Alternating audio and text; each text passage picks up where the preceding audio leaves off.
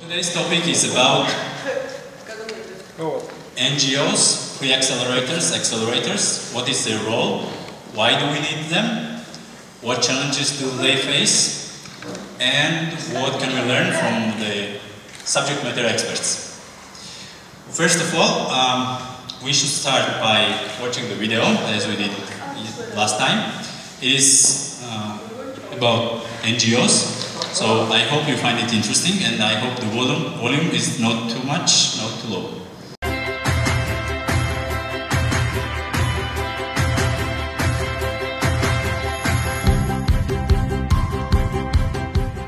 Hello and welcome back to Beyond Silicon Valley. I'm Michael Goldberg.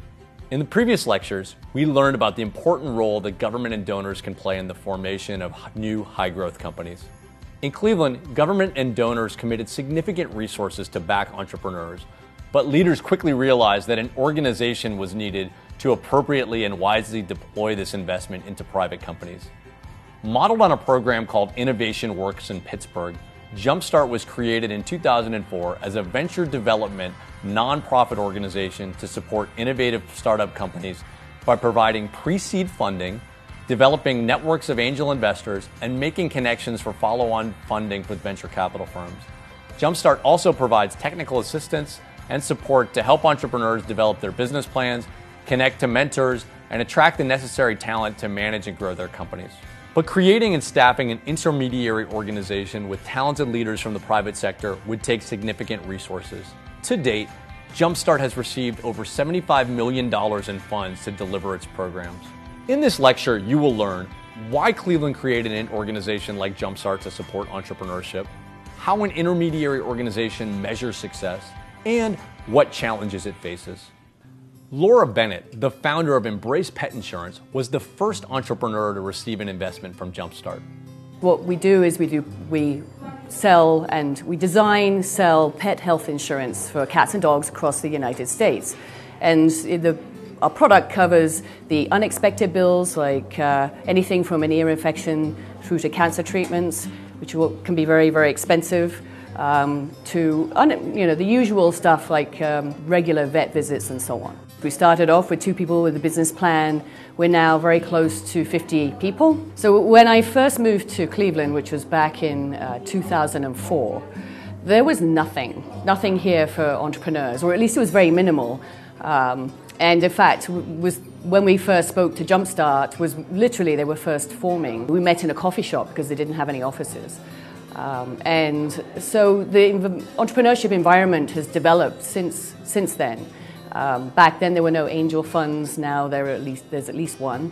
There were no accelerators, those have only occurred in the last couple of years. So it was really forming at that time. There was nothing. So over that time, over the last 10 years, a lot has changed. While there were resources available from government and donor sources in Cleveland to support entrepreneurship, funders believed that it was necessary to create an intermediary not-for-profit organization. Jackie Atcho and Dorothy Bonnick were 2 leaders in Cleveland that advocated for the creation of Jumpstart. When you've got an economy that doesn't really have a market at the early stage and you're trying to create a market, when there's not a market, private money is not going to flow in, nor will private services and the things that would need to support those kinds of businesses. The government could try to directly invest, but they're not really well suited to do that. A lot of it was an experiment, and so we had to create intermediaries that were capable of innovating the way that the support and the money would flow to companies. So if you look at intermediary organizations, they're really the intermediaries between the research base or the idea generation base and the marketplace. And you put them in place because the market system isn't working. There's not a natural way for these ideas to get to market. So when you have lost the natural pathways for that, you put in an intervention, an intermediary. And we did that for entrepreneurship, we did that for specific industries like biomedical or materials, or even manufacturing, because manufacturing was changing overnight in the midst of all of this. Since its founding in 2004, Jumpstart has evolved to respond to what it perceives as the needs of the local entrepreneurs and the demands of its funders, including the Third Frontier and philanthropic donors like the Fund for Our Economic Future. Ray Leach is Jumpstart's CEO. So one of the things I think that's really neat and was very unusual 10 years ago, it's a little less unusual now, is that Jumpstart was created as a not-for-profit organization, an NGO, whose principal focus was leveraging kind of a venture capital expertise model, but doing it for economic development outcomes. So all of our activity from day one wasn't to maximize profits for the institution or even for our supporters. It was to create a wave of momentum and create acceleration around company formation and the ability of those companies to be able to attract capital. Anthony Hughes runs Jumpstart's mentoring program. You know, Northeast Ohio was a very vibrant ecosystem in the early 1900s.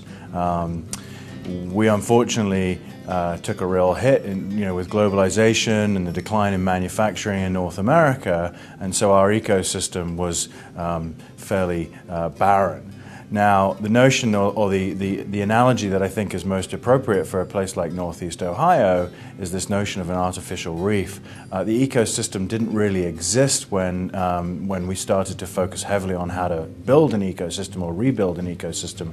And so in some capacity, Jumpstart is like an artificial reef. It's an artificial construct on which an ecosystem can rebuild itself. In 10 years, Jumpstart has invested nearly $30 million directly into its 76 startup companies through its investment fund. Jumpstart provides funding at the seed capital stage when it is extremely critical for capital to be locally available. Jumpstart's fund is structured as what is known as an evergreen, which means any investment gains that it makes on its portfolio companies gets put back into the fund to be invested in new companies. So one of the philosophies that we have at Jumpstart that I think is true everywhere is you need a balance of both capital and technical assistance or mentoring and coaching. And one of the most important vehicles that Jumpstart was able to create in the early days is what we call our Evergreen Fund, which was ultimately has ended up being a pool of $30 million. About 60% of that has come from the state and public sector entities, and 40% has come from private foundations and community leaders that enable us to take the dollars in as philanthropy, and then with those dollars make very, very risk-friendly and yet still high-risk investments in entrepreneurs who've never raised capital before. Ray references Jumpstart's fund beginning to see some initial returns on its investments, which occur when a company is sold or has an initial public offering.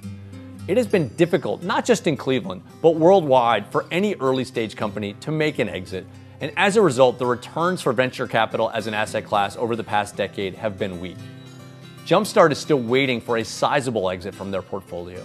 Jackie Atcho serves on Jumpstart's board of directors. I think Jumpstart has to have exits to be a success, but I don't think it needs a Groupon-like exit. In fact, I don't think that's the way economies are built. I think it's built on many more smaller exits and successes, and I think those are in the coming. You know, it's been 7 years or so since it started, so it does take time for these things to mature. While exits are a key metric Jumpstart's funders use to measure their effectiveness, other measurements of success include the ability of Jumpstart's portfolio to raise capital, to generate revenue, and to create jobs. Cleveland's entrepreneurs have come to depend on Jumpstart for support during this challenging startup phase of their businesses. Without Jumpstart, there would be no Embrace. We wouldn't be here today. We had nothing to start with. We weren't, so my business partner, Alex Kruglich, and I, we're not from around here. In fact, you might be able to tell we're not from around the US at all.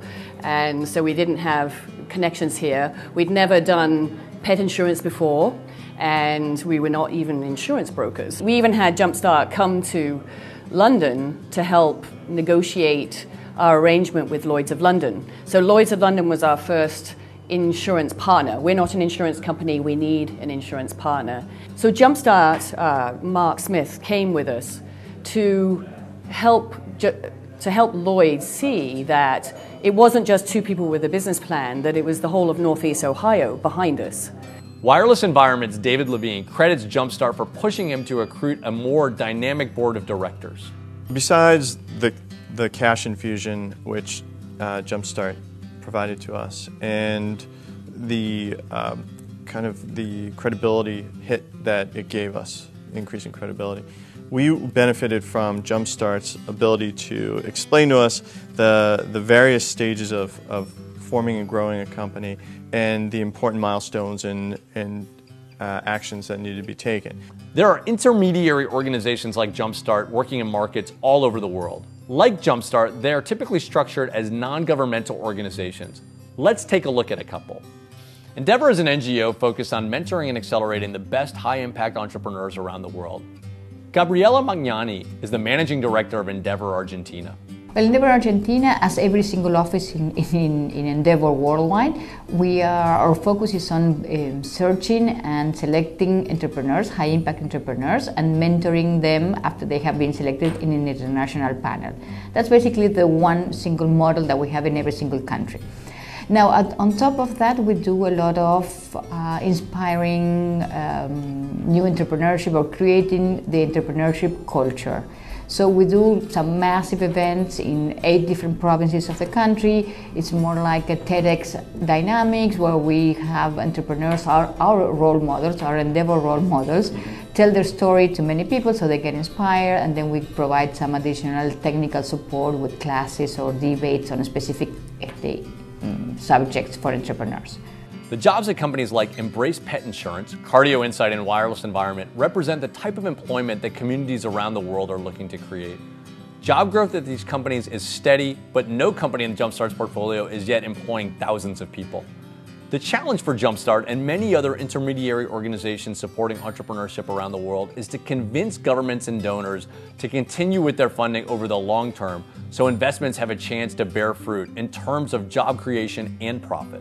As a result, Jumpstart is being asked by its funders to explore new ways to become self-sustainable, including consulting other communities on venture development and setting up a new for-profit investment fund. The other question that looms for intermediary organizations like Jumpstart is, when they have accomplished enough in support of entrepreneurship, do they still have a reason to exist? In our next lecture, we will look at the role that anchor institutions such as universities play in driving entrepreneurship in a community. See you next time.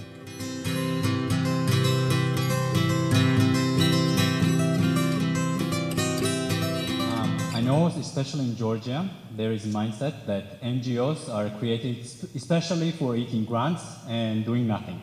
So this is what we are used to, at least most of our perspective, that's our stereotypes. But actually, we can see that NGOs can do some good as well.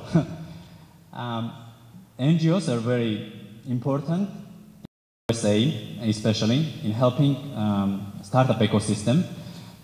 As you saw in these examples, they created a Jumpstart that was kind of, in our terms, that acted like half pre-accelerator, half seed accelerator, half seed funding kind of thing. Here we have Natalie Kenkadze, that is our first speaker for today. But so I think we should, yes, probably we should share this microphone. I thought we could spice up today's lecture. Oh, so first of all, please, nobody close the door, because if you close it, it may be one time, and then we may not get out. So just, so let's keep an eye on that if you want to get out at some point in time. We will try.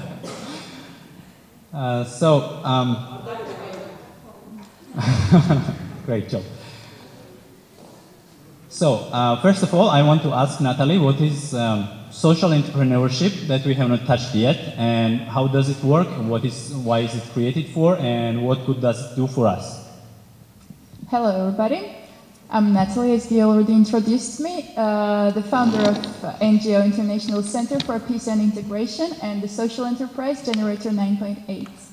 So, the question, what is social enterprise? So let's start from the very basic, and I'll try to explain it very, very simple words. It's a normal business, usual business, which is different from normal business by having the social mission and not distributing the money, profit, among the owners, among the funders, but using this money for the social mission of the organization.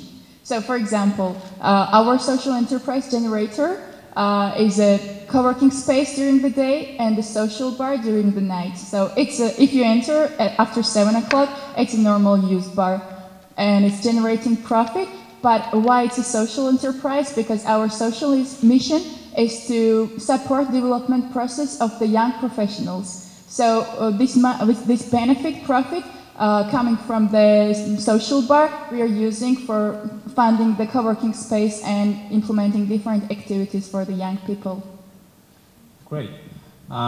So I think we will get used to sharing the microphone.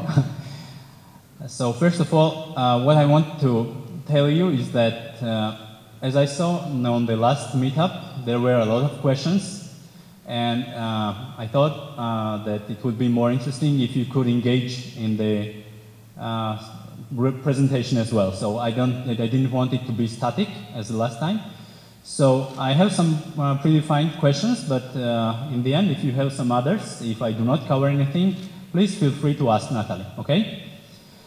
So how do you see NGOs' role in supporting this social entrepreneurship? I hope we understood. So where did the idea of founding this generator 9.8 come from? So what was your main motivation for that? Okay. Like 3 years ago, I started to do the trainings about sharing economy, like alternative way of economy, social economy, if you have heard about this concept. So co-working space is one of the ways, one of the concepts from sharing economy. And after starting delivering trainings on this topic, I had to go deeper in this. So I started to research about co-working concept. I did the research in different countries of Europe and did my master's thesis also on this topic. And then after getting back in Georgia, there was no co-working space at all yet. It was around 2 years ago, before CoSpot was founded even. So with my team of NGO, we decided to do something similar, and the idea came from because there was a need on the market, because we were youth NGO, and like us, there were many of us. And the rent price is quite high in Tbilisi, and the NGOs who are dependent on the grants, they can't rent the permanent office. So this was the big challenge in our reality. And it is the same for startups or for the freelancers. And that's why we decided, okay, let's do the co-working space. And it was a time when nobody knew about the idea, and when we were speaking with the people and asking them to join the team and start something together was not very easy, because first you have to explain the concept, then make them interested why they should join us. So finally it took like a year, I guess, to develop the business model, and the investors, of course, they are not interested in this. And the role of NGOs is exactly here. First, we tried different startup, not accelerators, but competitions, idea competitions. But also there is not long-term mentorship. There can be short advices from the mentors, but it's not permanent. So it doesn't help you a lot to develop the business model. So here comes, in my opinion, the role of the NGOs who are funded by some foundation, and it's their obligation to support these kind of ideas and initiatives. And that's what we're going to do with Lasha very soon. We're developing the PreAccelerator, which is funded again by the Youth and Children and Youth Development Fund by Ministry of Sports and Youth. So I guess there were a lot of challenges, especially access to capital is the well, in my opinion, number one painful area for every entrepreneur, especially in Georgia. So can you share what was your challenges along the way, and if you have any tips or solutions for us or shortcuts that you can share, please. The biggest challenge, as you already mentioned, it's funding, initial funding especially. And why? Because the investors are not interested in it, because it's not benefiting big profit, especially social enterprise. It's not interesting for any investor. Then international funds, it's also less interesting because you're not tackling some not life-changing, but survival project, but it's like usual co-working space or whatever, depends on the social enterprise, social mission. but it's quite hard to get international funding if you have no proper background. And then the local funding for social enterprises, there are only 2 foundations as I know, a Europe Foundation and this Children and Youth Development Fund for financing social enterprises. And the rest, at least I don't know, and I'm quite into this field. And recently, the Center of Social Enterprises, this is another NGO. So funding, it's a great, great challenge. And the second biggest challenge for me from my experience, it was the mentorship and pre-accelerator or accelerator programs. Like people, when you are not in the field, you don't have connections at the beginning, to whom to go, to whom to ask for the help or for support and for advices. So I think pre-accelerator programs are very important in this case. Okay, so we can see that even in the video it was mentioned about before that how do you measure success? For them, mainly it's IPO or merger. So you go, but for Georgia, it's not really a relevant topic because, as I know, only several big corporations have gone public. It was Bank of Georgia, TBC Bank, and I think GPI or some, so very, very big organizations. So reality for us is not to, so success, measure of success won't be going IPO for any of us in the near future. But as Jumpstart saw, it's not the only measure of success. Another measure of success that may be very relevant to us and very important to our ecosystem is not only having a lot of money, but also incorporating a lot of people. So having a lot of employees is one of the benefits of having a lot of startups. So fighting this unemployment is very crucial for us as our rates are higher. So starting entrepreneurship, and especially if you go into more social way, there is a huge benefit for society and for not only startup ecosystem, but for our country's ecosystem as a whole. As you mentioned, one of the main challenges, apart from funding, of course, was mentorship and pre-accelerators. I want Lasha to join us about pre-accelerators and the accelerators and okay, because cord is not long enough. So Lasha, please introduce yourself and can you tell us what is Blender, first of all, and what mission does it have? By the way, it's first time when I'm speaking in English in microphone. So, yay! So, what's Blender? Actually, what we are trying to do, we try to help accelerators to manage this accelerator process. Mm-hmm. So, unfortunately, in Georgia, not many people have some real experience how to develop startups and how accelerator just works. Me and few of my friends, we have some kind of experience. So we want to share this experience to different for different accelerators. And for example, in Ilia State University, there's pre-accelerator. It's called Zoom Out, and there's also different accelerators in different universities. Mm-hmm. And these accelerators need some kind of management help for startup teams and etc. etc. And exactly Zoom Out tried to do this job. Okay. Can you tell us what is the difference between pre-accelerator and seed accelerator? Okay. I know that you were in Dubai in seed accelerator. So what's the difference between them, and where should I go if I'm on the? I just have an idea and I know that it will change the world. Okay. Where should I start? Which should I see? Okay, let's start with accelerators. In accelerator, you already have some team and strong idea. You already know what is your startup model and what is your idea, and probably you have some MVP, minimum viable product. So you have some prototypes. In case of pre-accelerator, you maybe have no team, or maybe you have idea but you are not sure is this idea valid or not. And so it's not MVP yet? It's really, yeah. exactly. It's really early stage of startup, and you try to develop team, finalize idea, and develop some MVP, and you are ready to go to accelerator, because it's not easy to find some cool accelerator and get some money from them, and you should know how to pitch your idea and how to prepare your startup pitch deck for accelerators also. So you need some kind of preparation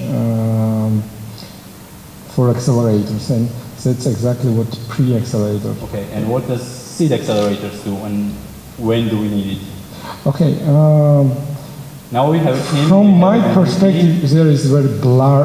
There is no strong line between a PreAccelerator and a seed accelerator. But in general, in case of seed accelerators, there is some very small amount of money, and you can use, and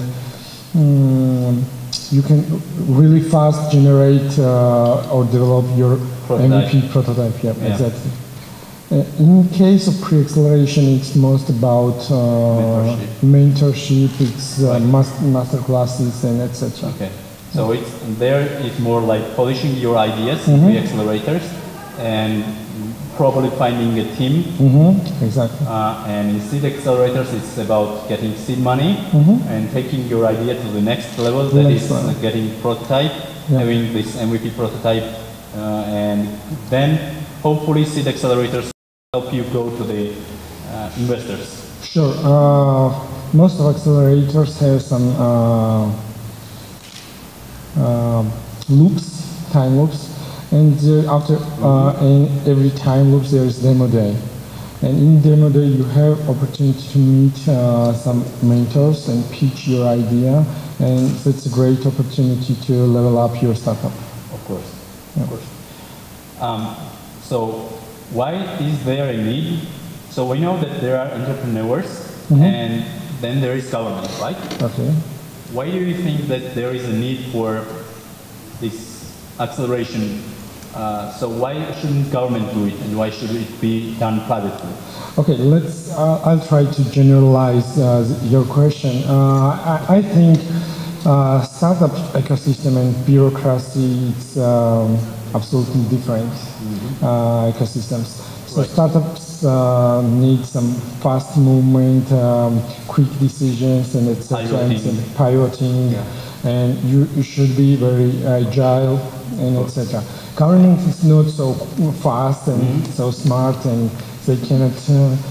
Yes, sometimes they cannot move so fast as startup should, and same in case of university. Why university cannot manage these accelerators and pre-accelerators? Because universities mostly have some bureaucracy also. Big organization, it's not small, and you cannot move so fast as startup world needs. Right.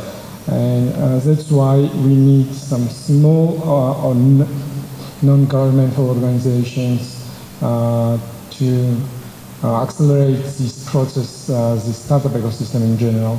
And I would add that mostly, as it was the case in the Cleveland, Ohio, mostly experts in the private sector do not want to go to government because they have a lot of expertise and they don't want to kind of lose it in bureaucracy.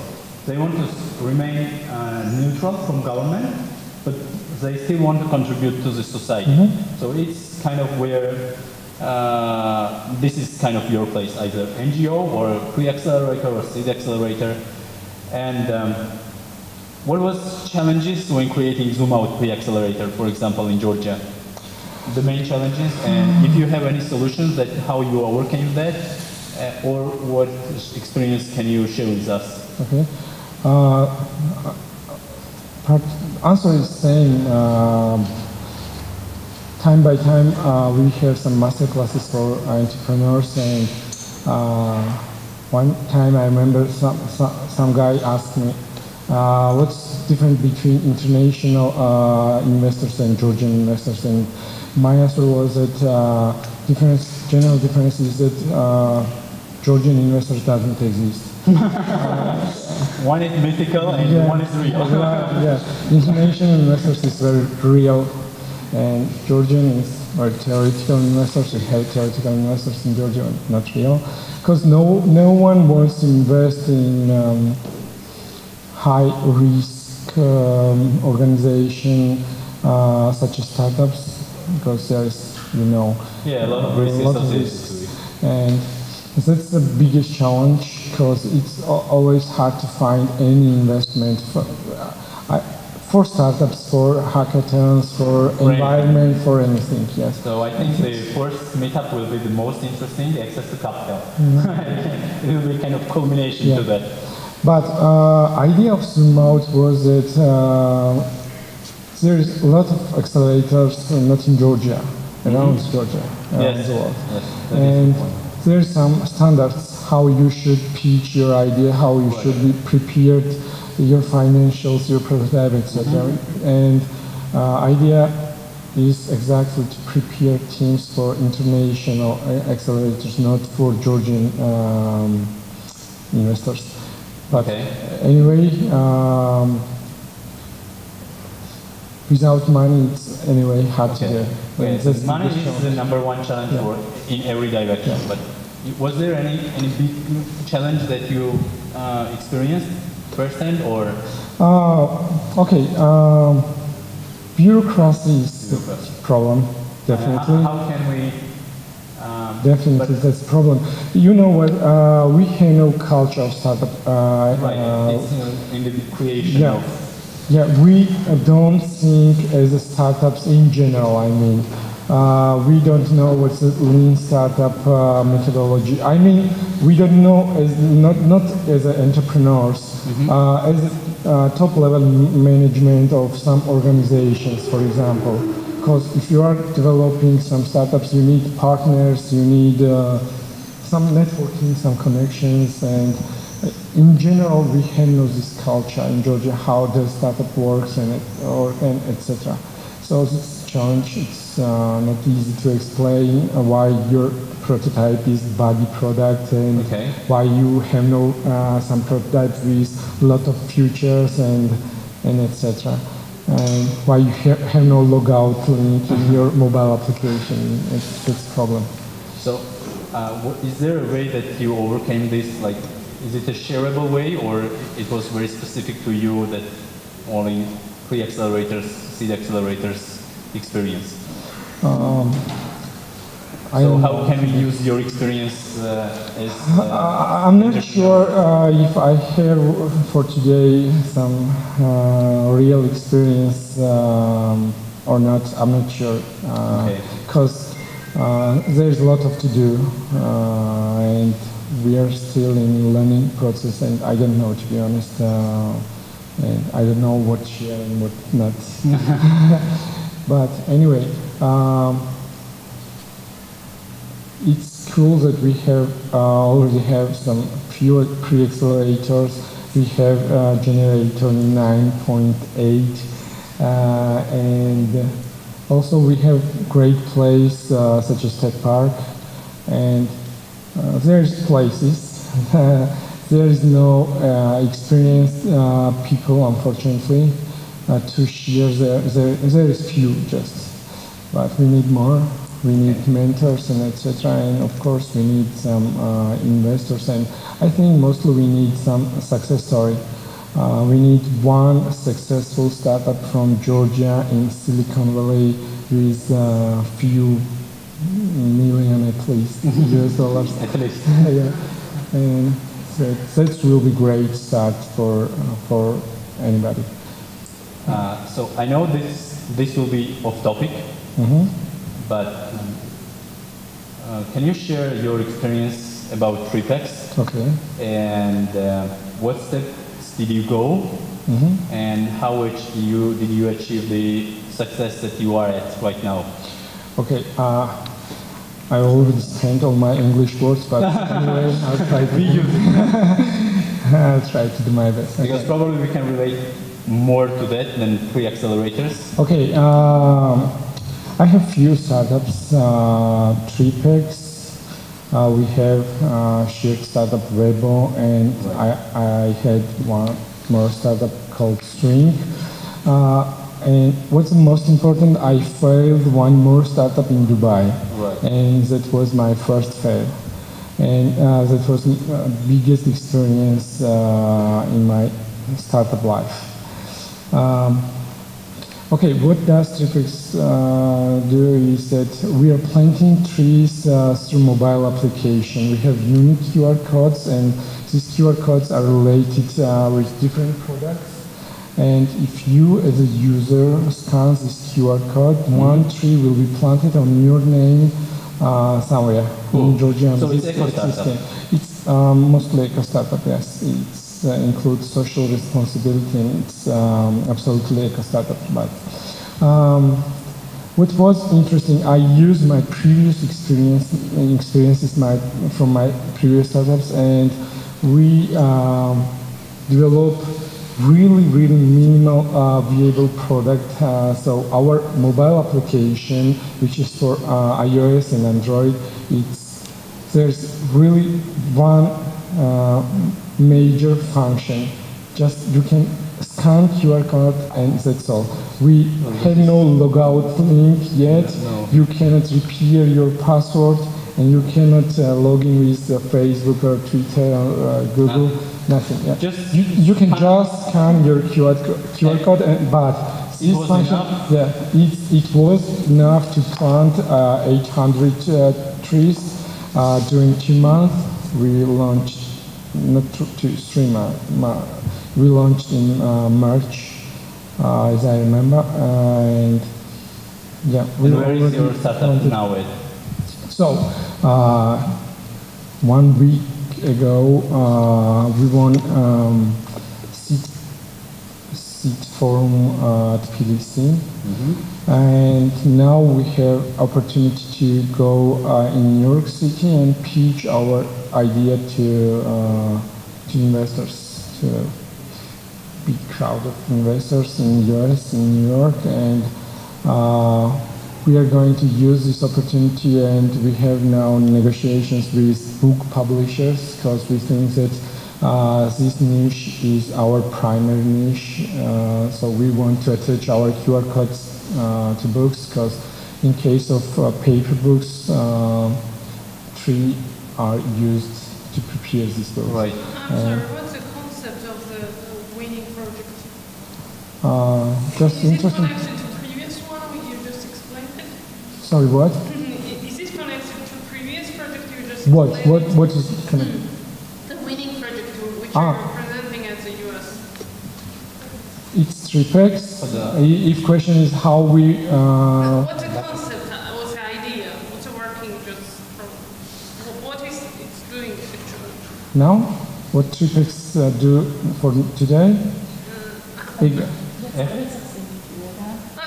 Gorak, I have security. Okay.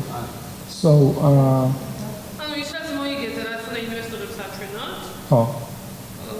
what should you present to investors?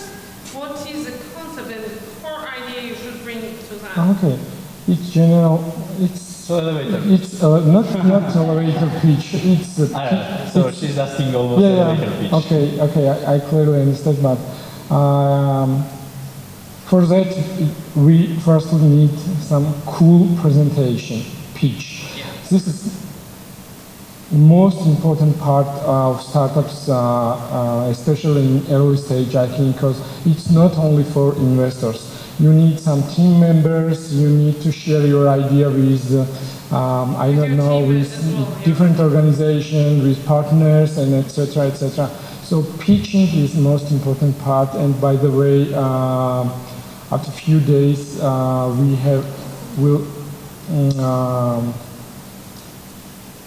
have a masterclass about how to pitch your idea in Technopark, so you can join us. And what's the main concept of TripX? It's just green loyalty program, so you can buy any item with TripX QR. Hello, George.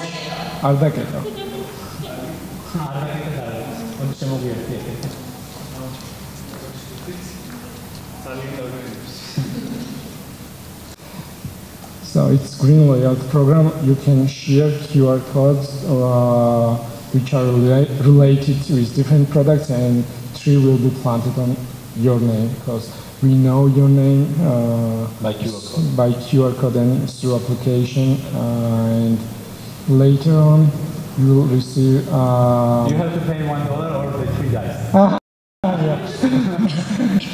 You know where your tree is planted. You know geolocations, and you have a picture of your own tree. So have successes. Thank you very much. So let me sum up what we just said, and please correct me if I'm wrong. So social NGOs' role today in Georgia's entrepreneurship ecosystem is more directed towards social entrepreneurship. It's not very active towards regular, like normal, what investors are looking entrepreneurship, not yet at least. So we haven't created nothing like Jumpstart, but we're getting there, first of all. And for any startup who is just really starting or is on any level and still is called startup and has not got seed capital yet, it's very important for them to go to PreAccelerator or seed accelerator to take their startup to the next level. Did I? Yeah. So hopefully Zoom Out will have connections to international seed accelerators, and after finishing these PreAccelerators, when distinct teams will then go on internationally, probably in Dubai, probably in Europe, and go on seed accelerators, and then take that stage, that idea to the even next stage, and hopefully get seed funding or Series A funding even better. So that was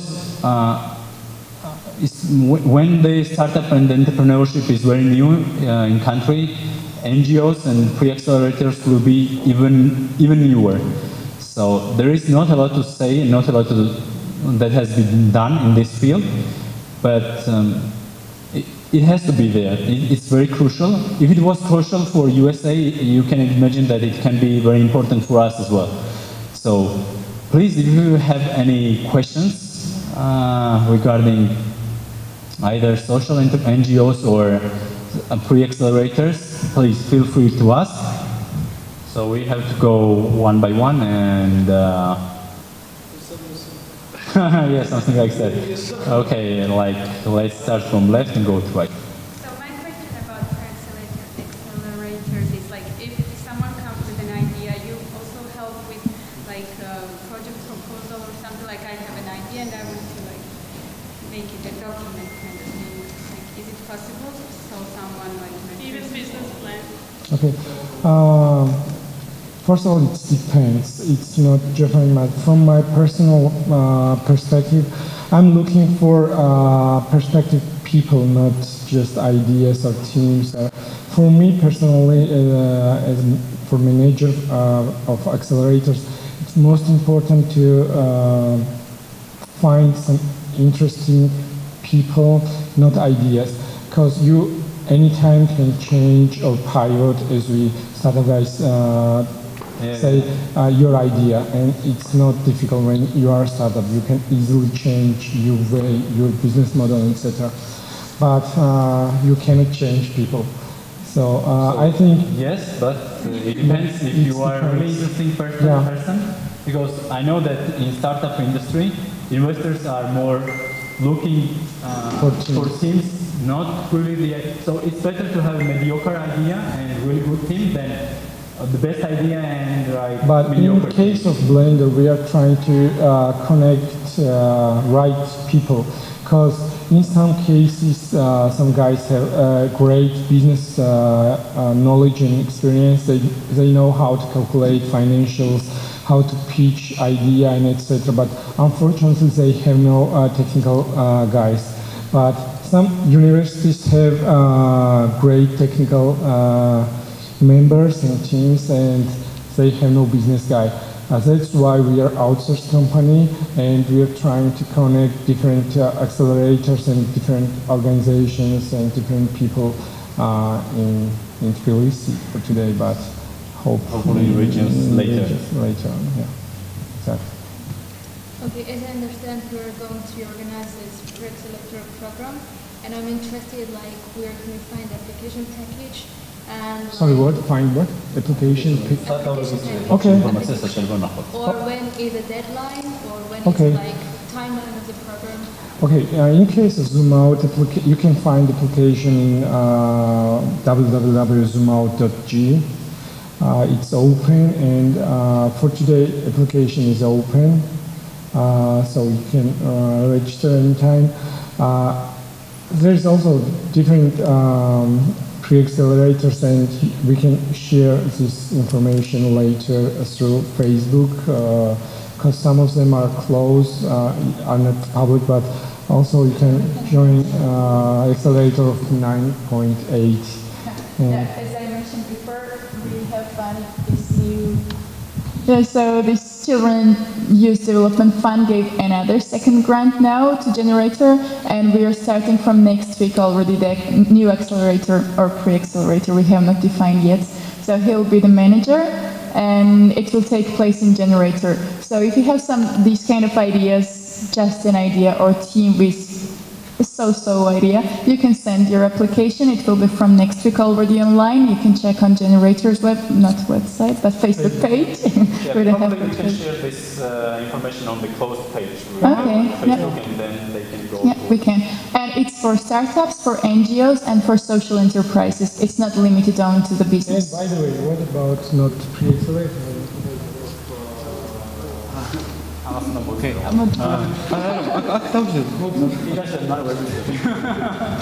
All right. First of all, hello everybody. My name is George, and I represent the Innovation and Technology Agency of Georgia, GITA. Yeah.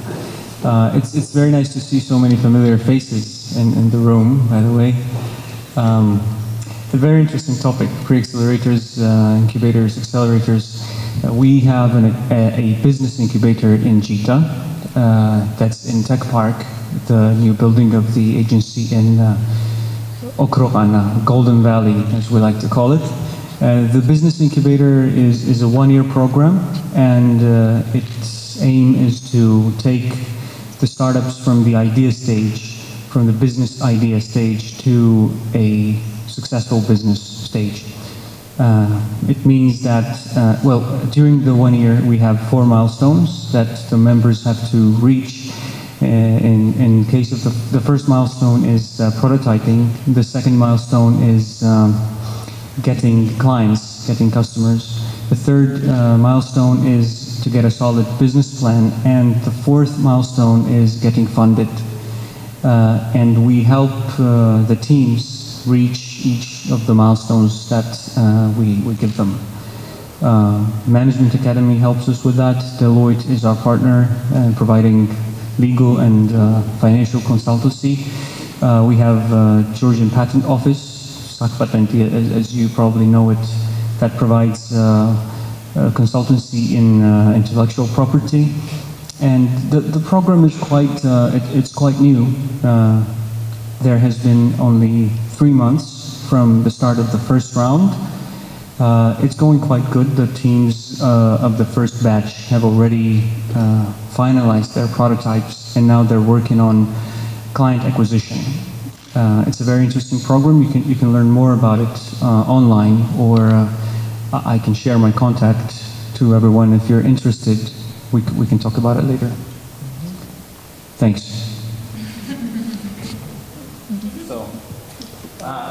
Sorry, you were first. Yeah, I'm sorry. We are talking about like some programs, and it's possible to send our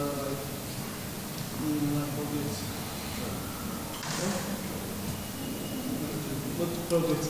For example, if I will send my project or something like that, what is a priority for to choose? I mean, I hope it's not like English language. Okay. No. It depends. Depends on the program, actually. In Business Incubator of GITA, it doesn't matter really if you speak English or if your idea is global or not. It even depends on the batch, because for different batches we have different priorities. As I know in the PreAccelerators, well, actually I don't know. The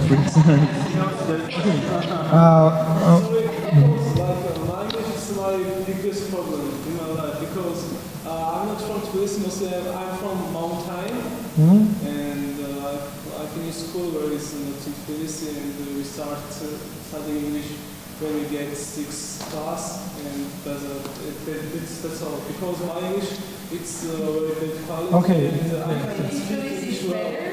Yeah. I'm trying, but it's all the same. I started to learn English 2 years ago in Dubai, by the way. Already in Dubai. Yeah. And he skipped Georgia, they went straight to Dubai. it was not easy doing it, but you should improve your English as much as possible because it's really hard to do anything today without English. But anyway, from my perspective, we should try to build some international startups. Personally, I don't want personally as a mentor, I don't want to spend my time for local startups, for local ideas. But for example, Tripix is a local startup for today, but it's not a local idea. So it has to be scalable. Yes, absolutely. And I think it's an important part, but I already mentioned that team is the most important team. And but hopefully if your idea is great and your team is good, by the time you go to the next level, that is getting seed funding, you can either get someone who knows English, or you can improve like only go like. In team, I mean some experience as professionals. If this team is balanced, so there should be one business guy, one tech guy, and it will be much better if there will be one marketer. And also in team, I mean also passion, perseverance, and lots of parameters that I cannot explain with words. You just listen someone and know if these people or this guy can build something great and big, and that's all. It just so not knowing English very well right now is I think it's no problem in Georgia. It's one of the challenges that you will have many, like it will be one of the many that you have to overcome. Exactly. Not knowing English is like not knowing business or not knowing accounting or not knowing marketing. It's normal. You're not born with all the knowledge, right? Yeah, even if you know English, you won't know accounting, or if you know accounting, you won't know marketing, or you won't be one magic man that knows everything, right? You need a team, and if you were magic man, you wouldn't be here. That's for sure. And the good thing about you personally, is that you sit here and you're speaking the language that you think you have problem with, and that's a very good. That is an amazing thing. Because that's exactly how you learn. If you're quiet and if you don't practice, it doesn't come that way. It's the same about everything. If you think that you have no experience in language, if you think you have no experience in business, it doesn't matter. You should start, and the experience will come. Right? So. Okay. You were. Yeah, I just have, I guess, a couple comments and maybe one question. First comment. I'm just amazed by the English-speaking level here, that you guys could have such a stimulating and interesting conversation in second language. It's really humbling because I know I can't certainly get anywhere close to that in Georgia. Another comment is, so I'm working here in Georgia at the U.S. Embassy, but my first assignment was in South Korea, in Seoul. And I think a lot of people today, they look at Korea as this real big success story. They look at the big companies, Samsung and LG. Hyundai, a lot of it. But what's really interesting, what made me think of Korea is, Lasha, you mentioned the culture of entrepreneurship. In South Korea, they talk a lot about the lack of this startup culture. Because all the companies that we just mentioned, they're legacy companies that were, part of this very tight government corporation relationship, this elite that was helped directly by the government policies for a long, long time. And so now in Korea, you're starting to see this push to help small and medium enterprises. You have technoparks actually popping up here and there all throughout the country. So I think this culture, this idea of culture, it's an important one and one that takes decades to really develop. Right. And then I guess my last question my question is to you, George.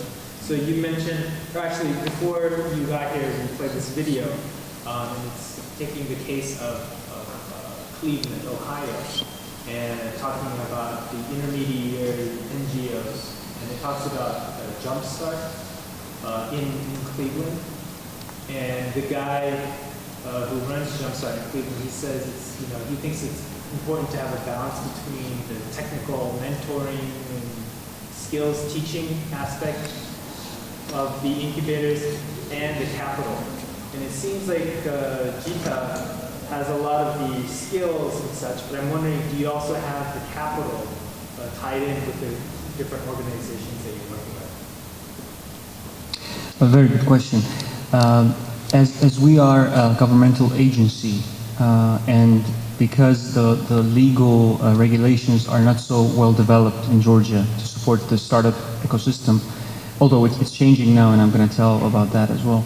The only financial support that we can provide today to the startups is grants, and we currently have. Comes from budget, right? Not yes. Some other private sector. Not from the private sector. Not yet. What we have now is the mini grants, as we call them. It's up to 5,000 Georgian lari, and it's allocated to initial marketing, prototyping, or attending business events abroad. That's what we release the grants for. Although it's been the new initiative of the government of Georgia, they have allocated 11 million Georgian lari to startup ecosystem development in Georgia, and out of those 11 million, 2 million will be spent as an investment into the startups, up to 100,000 Georgian lari but it will be dedicated to the global potential startups. And the point of this program, this initiative, is to fund the startups with global potential, and then to train them in pitching in front of the US VCs. And then after 3 months, the startups are going to be sent to Silicon Valley to present their ideas to the US VCs. And this is how we plan to discover the global startups of Georgia. Okay, but there's 9 million more that is going to be spent, but not as investment only, or not as only grants. It's going to be everything that we can do for funding the startups. As for the private capital, we are trying to build, actually we have already started to build the angel network in Georgia, and for that we are talking to angels abroad all over the world. We want to bring them to Georgia for a certain time frame, and we want to ask them to train Georgian potential investors that want to become professional angels. And we expect to finalize this in not more than 9 months. And I hope that if we show a success story in the business incubator, or in the program that I just mentioned, or through the grants that we provide, or through any PreAccelerator, whatever the program that there exists, if we show the success story to the people with capital in Georgia, I believe that the ecosystem will start as a clockwork machine, and it will develop and move forward.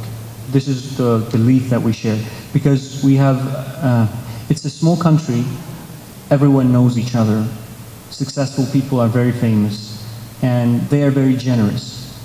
and we talk to them and we offer them to join our mentor pool, the network of mentors, and they do so. We have now 60 people in the mentor pool, available for everyone on our website, by the way, if you didn't know.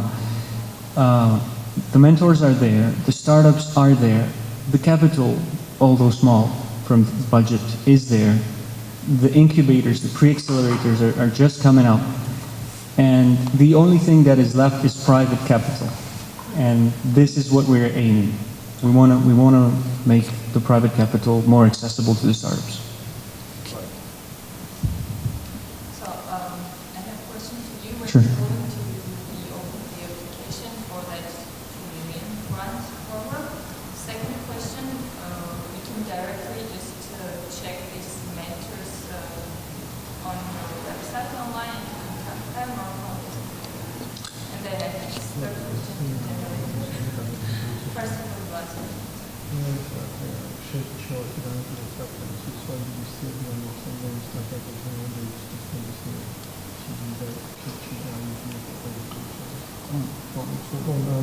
Okay, so as for the 2 million, right?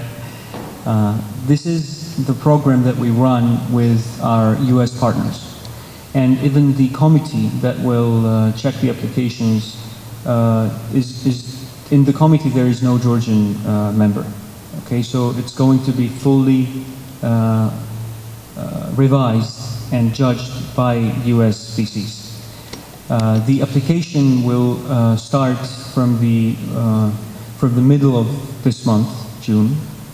Not exactly sure of the date, but it will be published quite good, trust me, in every possible channel.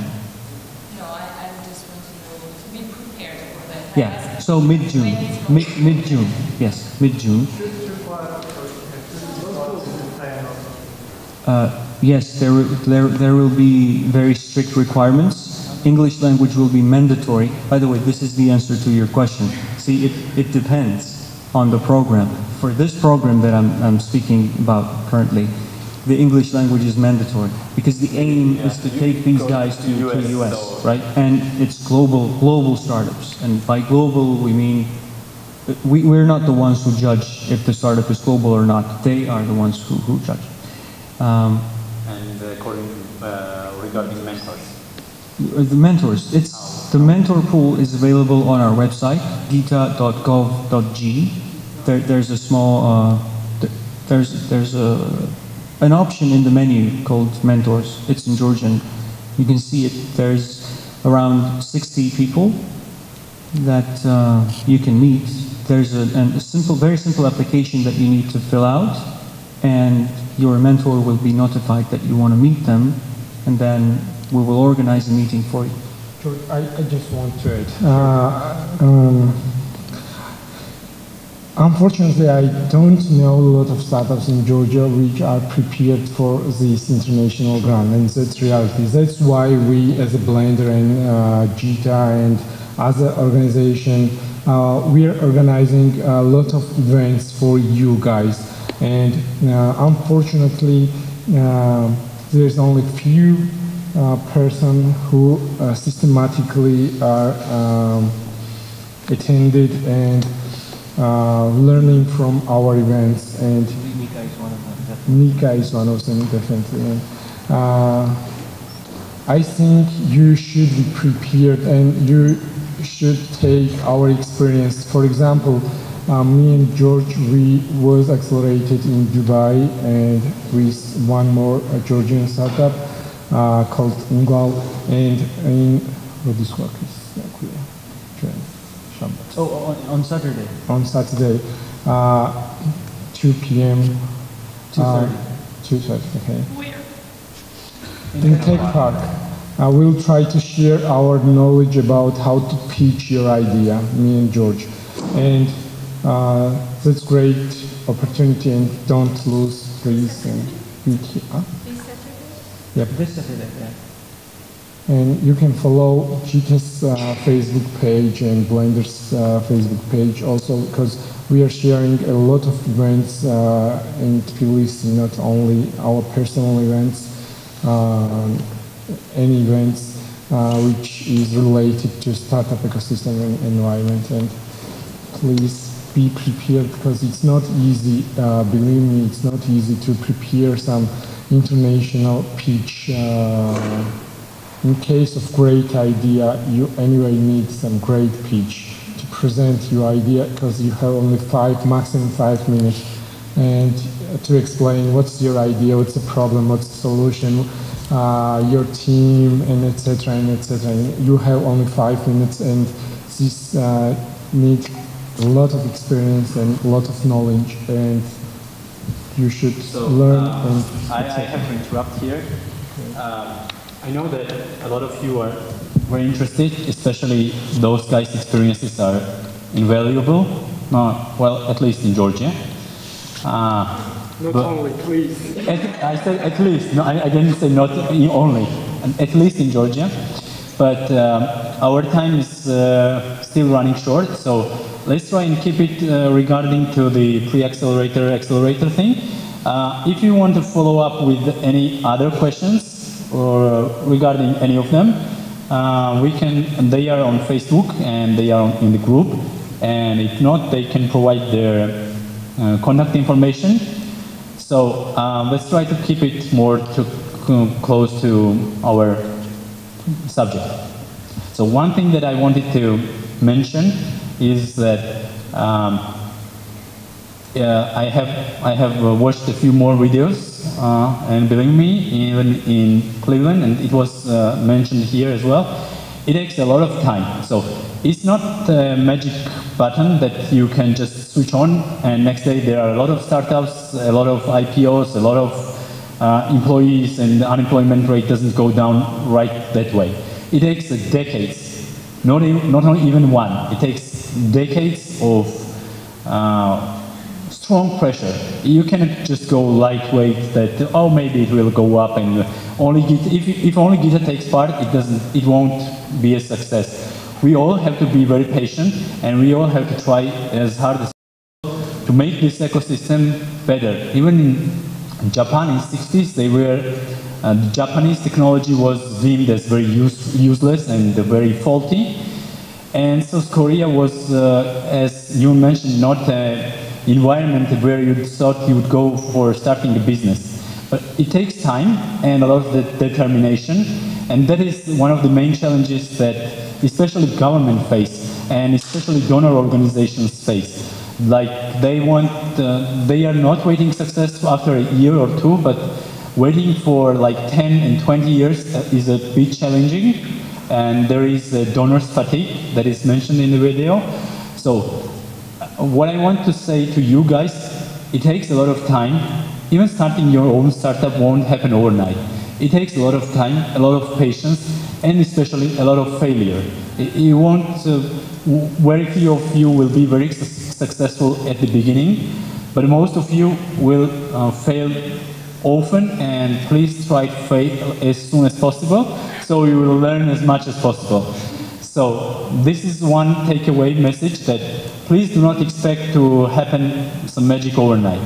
And another topic that I wanted to mention is that I want to introduce you Georgi. Georgi is a representative from Gita, and as I mentioned previously, like our meetups doesn't guarantee that there will be some Kritikashvili holding our meetups next Wednesday, but it means that they are watching and keeping pulse on the society and on startups, and they try to incorporate as much as possible, because still government is a bureaucracy and it cannot change overnight. But this is our, we are trying to show them what we feel, how we feel, and what are our challenges that we see. So I think it is valuable to them to know our perspective, our point of view. So I hope they can incorporate it in their big strategy, not only in document but in real life as well. So if you have any other questions regarding to Zoom Out, to accelerators, to social entrepreneurship or NGOs, please feel free to ask. If not, we can take a break and get ready for workshop.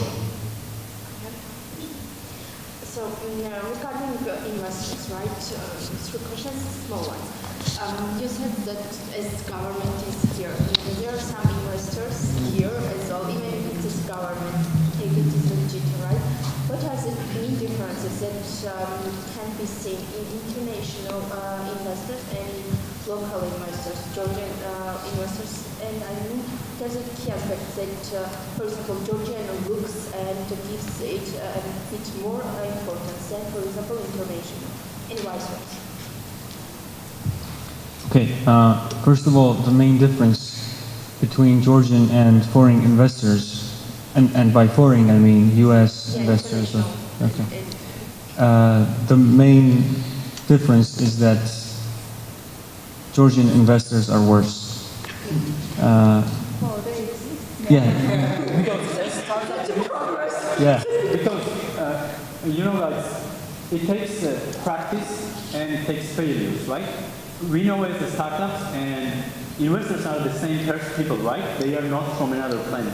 So they need some time to accommodate to this investing in startup, in high-risky companies. So it's not very easy from them because they were, well, mostly, hopefully, a lot of them earn it in a hard way and honest way, and so they are they are not ready to say goodbye to that a lot of money like very easily in that way. So it takes time and practice from that side. Excuse me for a bad word. I didn't mean that they are like bad or all I mean is that there's a lot that they need to learn and experience before we can, you know, compare them in a better way. The thing is that as Georgian startups or any other startups from small countries, except Israel, by the way, they do not think global. The startups do not think global, and we have experienced this in the applications that we receive from different startups, that their mindset is not global. They see the problem in their region and they try to fix this. And there's absolutely nothing bad about it. It's natural. Guys see problems, they want to fix it, right? And they see problems right in front of their nose and they're not looking for the problems somewhere in the clouds.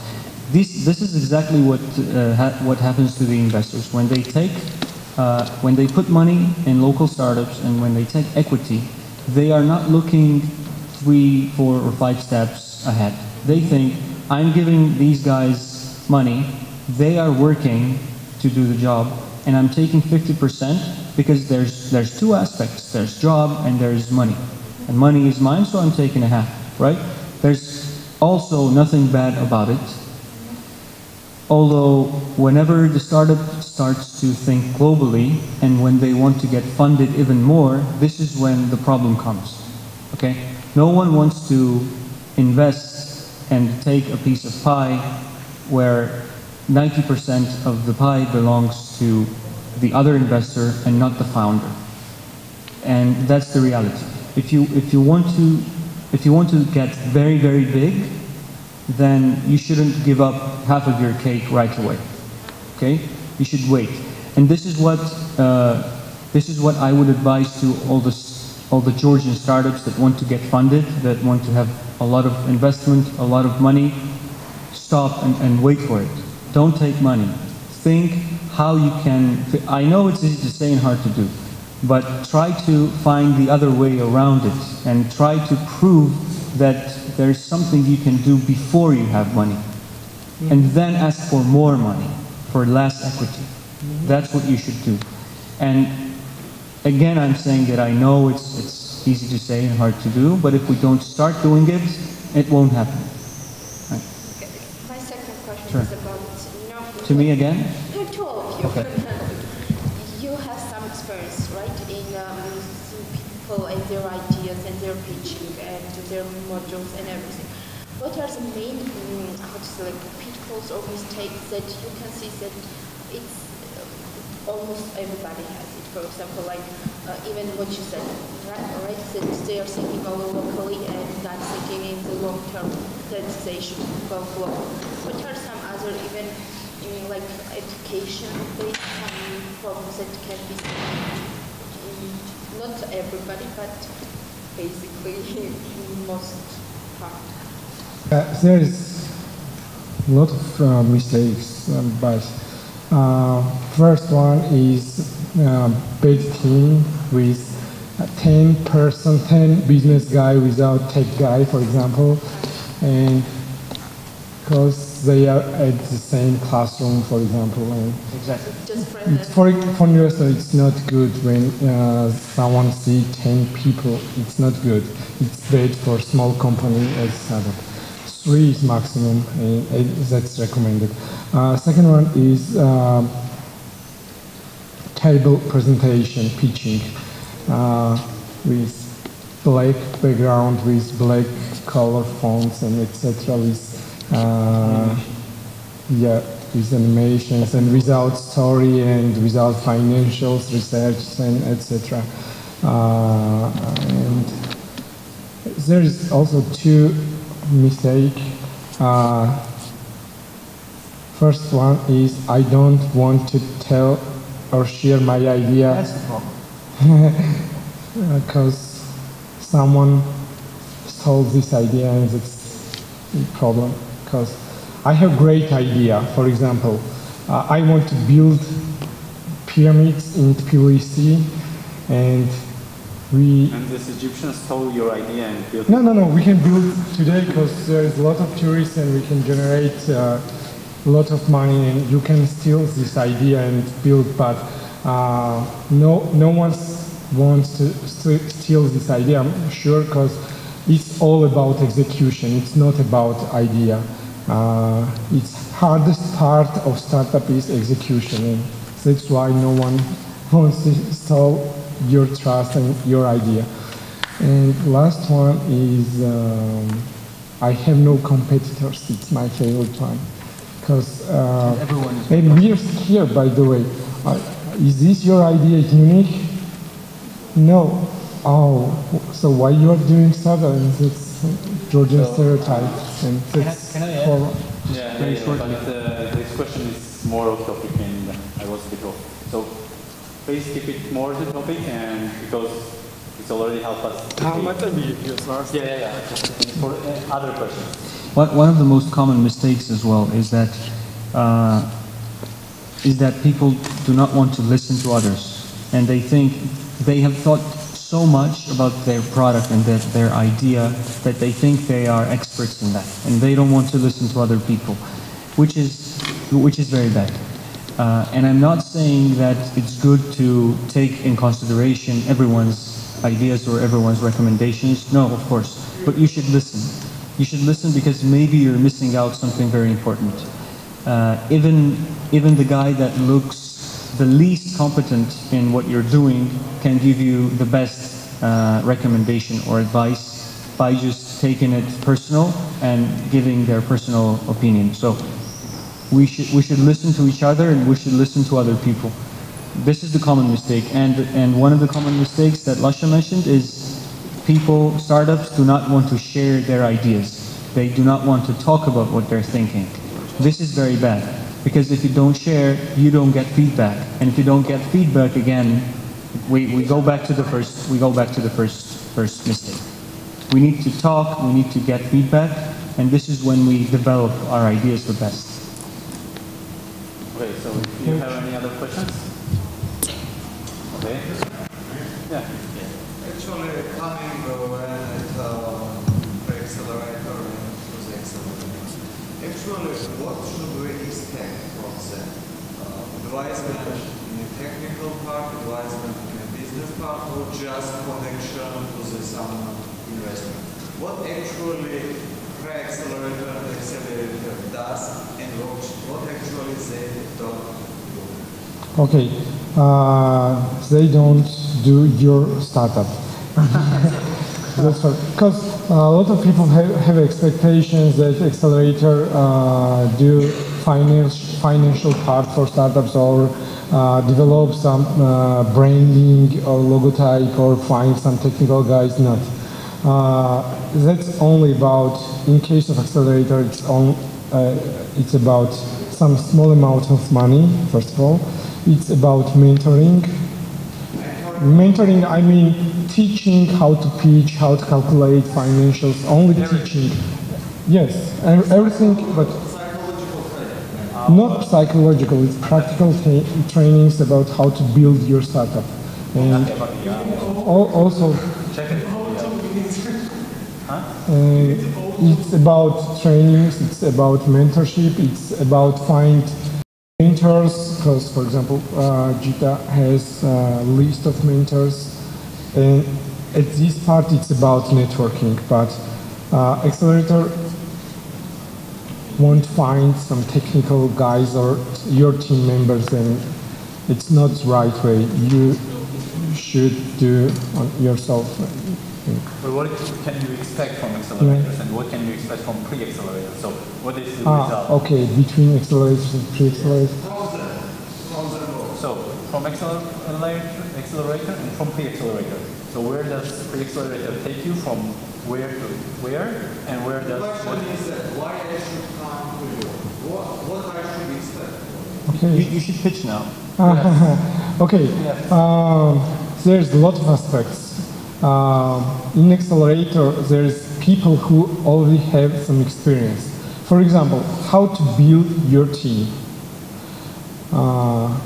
You cannot imagine what problems you probably in future expect. And for example, in Accelerator, we help people to build right team. And help people with advice and how to build this team. For example, how to generate idea, because sometimes we have a lot of ideas, about that, and most of the time we don't know how to choose right one, how to validate this idea, how to change and build next step of this idea. So it's also part of pre-accelerator. Find the right team and generate right team, generate idea, validate this idea, and start working on prototype. And hopefully connect you to the investors on demo day.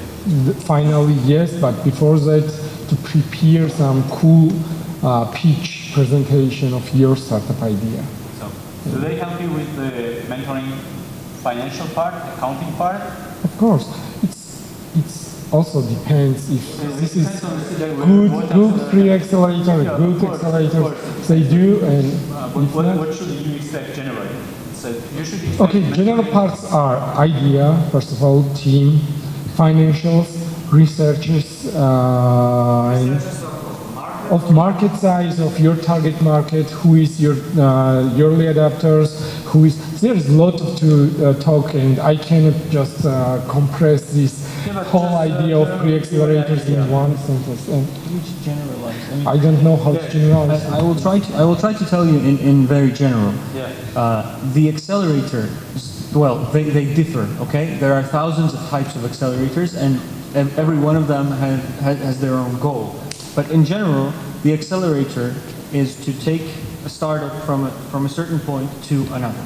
But in the process, the startupper or the innovator or the founder of a startup, they learn a lot of things about a lot of topics that can be used to develop their business. And as Lasha already told you, it might be branding, initial marketing, digital marketing, hardware development, software development.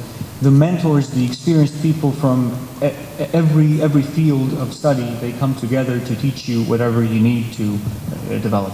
And the most important part of it, of course, is funding. Okay, the accelerator helps you to raise money. This is what accelerator actually does. And how they help you to raise money is they teach you how to approach the investor. But when you approach investor, you should know something, right? You should already know something. And this something also comes with the accelerator. They help you realize what your business is and how to approach it. And the pre-accelerator is very simple. The pre-accelerator just prepares you for the accelerator. Okay? The pre-accelerator teaches you what... As a businessman or as a person. As a person. Not as an inventor. Not for the investor, no. The pre-accelerator... Inventor? Of course, as a person, as an inventor, as a founder, as an innovator, just you, okay? So you go to the pre-accelerator and you don't know anything about startups. You just have an idea to make the world better. And then you go to the pre-accelerator, and when you come out of there, you know exactly how to make the world better, what to think, and in what direction to think, and what institution to approach, and you know that that is an accelerator or an incubator, and so on. And what is investor, how you can get money, how you can, you know, I don't know. I would say that it is kind of an MBA, but in startup. So it's not for business. No, it's very difficult. I'm sorry. Yeah, it's MBA for startups. What is the 101? Another thing that I want to add about pre-accelerators and accelerators and the incubators and all these meetups and meetings, the purpose for me of this is some of you, as I already mentioned, I see a lot of familiar faces here, and I have seen these people a lot on other meetups, other events, some of them in our business incubator, and I'm very happy to see here. It's very important to attend all these meetings, not only because we learn something new every time, and not only because we get to know each other, useful connections. That is the point, but I'm saying it's not only. And not only because someone that, for example, you and me, we didn't know each other, and I'm sure that when we finish we're going to shake hands and we're going to know each other, and it's amazing, but this is not the point. The point is when you are here with all the other people, and when we speak about these topics, and when we talk about what is an accelerator, as if we knew it, right? And when we say what is startup ecosystem, and we try to teach each other something, in this very moment, we realize and we make the idea inside us stronger that we want to do something, and we want to change something, and we are in the right place to do it. And when we talk and when we share, this is when we realize if we really want to follow this path in life or not. Because it's very important, it's crucial to understand that a life of a startupper differs from a life of the corporate worker a lot. There's less stability because you don't get your salary every month, and it's less stable and balanced environment basically, because you have to struggle. You are alone. You need to find a team member. You have an idea. You have to follow it. No one believes in you, and you have to make some people with money that don't care believe in you and give you money. Right? It's very difficult, and we need to support each other in that. Not only by teaching each other something useful, but also by telling each other that we are here and we share each other's beliefs. And this helped me a lot personally. Now I'm sharing something from my personal experience, and I'm sorry if I'm very long. I just want to say that I spent 2.5 years abroad in a country that I didn't know before. I mean, I hadn't been there before, and I was not alone there. I had my Georgian partner, my friend, but it is very, very difficult to face people of different thought, because I was not a startupper at that time. I was not an entrepreneur. I didn't know anything about it. I just went there, and the people that I met, the investors, the mentors, and the partners, or whoever I met, they expected something from me. They expected that I knew all this. And I tried to act like I did, but that is exactly when I learned it. So act like you know it, because there's nothing really special about it. Act like you know it and try to learn more, but don't say that you know it.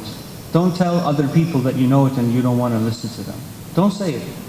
Just let people talk, listen to them, and you also share something with them. And this is when this is why meetups and accelerators and incubators and all these programs are very helpful with.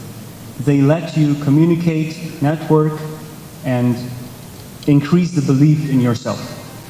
Okay? Thank you.